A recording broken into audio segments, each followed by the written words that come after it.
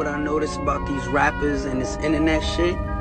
Y'all love to keep my name in y'all fucking mouth till I respond, and I noticed that shit. And this is the honest to God truth. Y'all ain't gonna wanna hear this. This right here is about to hurt a lot of people.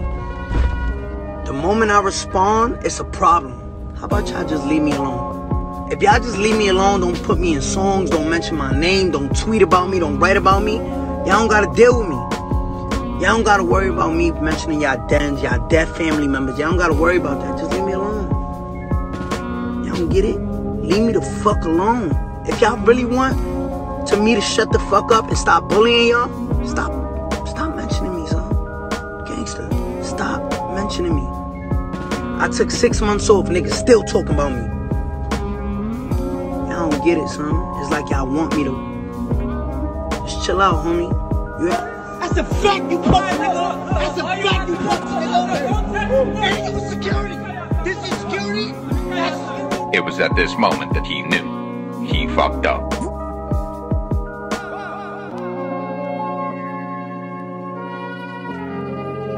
Be sure to like and subscribe to my YouTube channel, because as you can see, 99% of you are not subscribed. So if you can just hit that subscribe button, I would definitely appreciate it.